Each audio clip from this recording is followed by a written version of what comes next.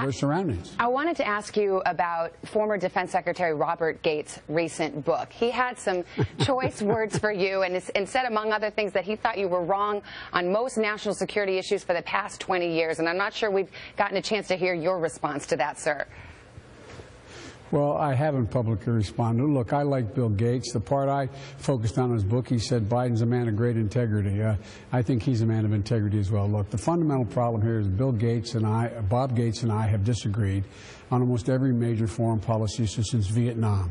We had a different view on Vietnam. We had a different view on Bosnia. We had a different view on Iran-Contra. That's one of the reasons I voted against him at the CIA. We've had a different view on Afghanistan.